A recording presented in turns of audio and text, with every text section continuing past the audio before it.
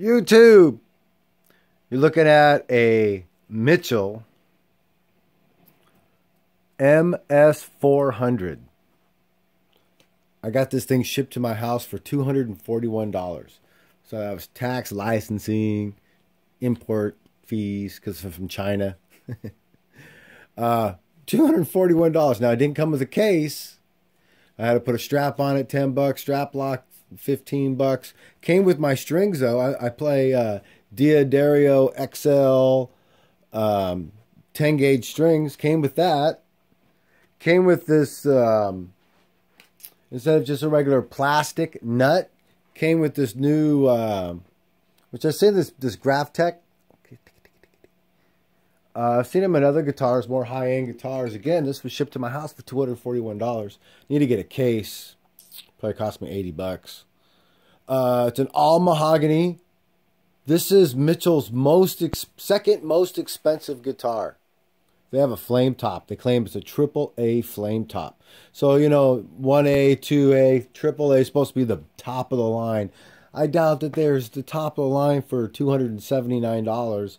But they say it is. You pay thousands for other companies. I'm trying to get other guitars. I didn't want to buy another Les Paul. I have one Les Paul, but I wanted to buy other guitars to, you know, get some kind of different tone. So I was like, you know, I bought the MD400, and it was a really cool Mitchell guitar. So I figured I'd pick up this guitar since it was so cheap and see what it can do. All mahogany body on this one. It has a really cool trim. That's like a natural trim on it. Instead of a binding, it's this really cool trim on it. String through body. It has these top hats that are like old Gibson top hats.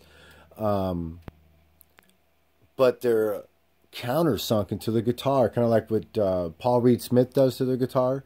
Does have a little 3 toggle switch, a 3 selector switch. The has a coil tap for both pickups.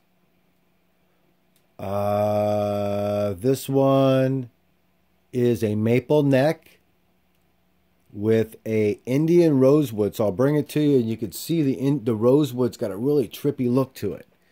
And then it's got locking tuners. It's got the same kind of natural trim on the side of the headstock. Really nice little Mitchell. Gold, silver, like a silver label that they lacquered over. It's really nice. Made in China. You can see the fretboard. I really geek out on fretboards. And look at this. This fretboard's got these little like lion paw little marks in them. It's really cool. I don't know if you could see it, but there's a lot. The wood itself, because it's Indian rosewood, has a really cool design. Like Gibson, it has, you know, has the toggle switch here, like the Les Paul, but it doesn't have the little treble rhythm label. I can put that on there if I want to. I'm not going to. You know, like more expensive guitars, you'll even see these days the pickup is like mounted. This is a regular pickup. It's got springs and everything, so I can take them out. This is Mitchell's Alnico pickups. I find they have a push to them.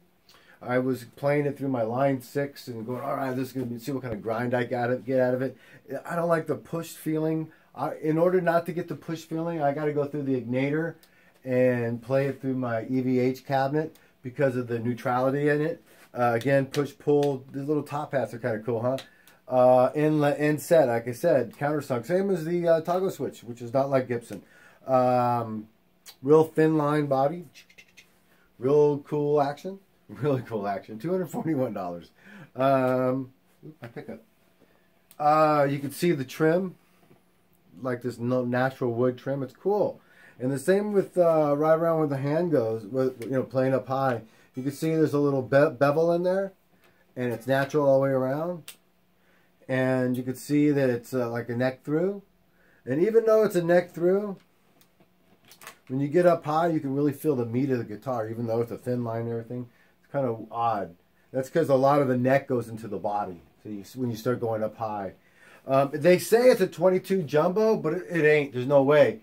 There's no way. Look at those frets. These frets actually feel like it's like a 30-year-old guitar that's been sanded down the frets, and they're just like at the most optimal point, and you know, after a couple more years, you're gonna have to have problems.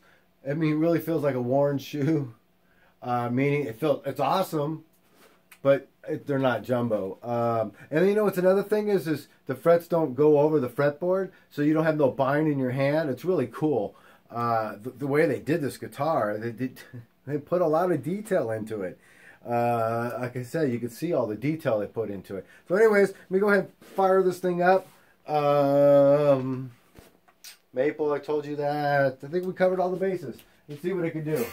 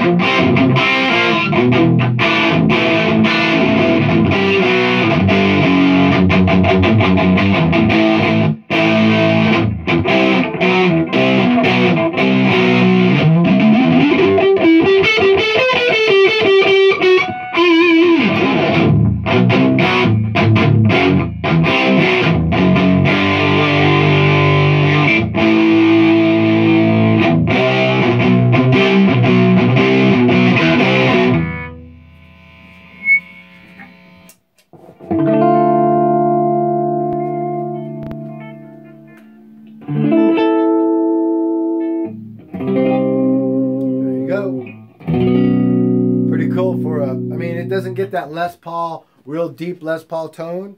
It gets its own kind of tone. I was first trying to go, oh, well, you know, it doesn't get that Les Paul tone. Well, you know what? That's not what it's trying to do.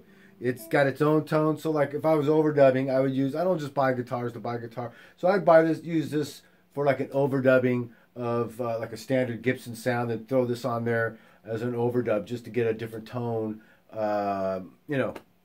Anyways, so it is about 6 pounds. It really sounds cool. Like I said, it has its own tonality. It's a really cool guitar. It comes with a lot of stuff. 241 bucks. It's an awesome deal. All right, Gear Geeks, I cannot say enough about this one. Talk to you later. Have a good one.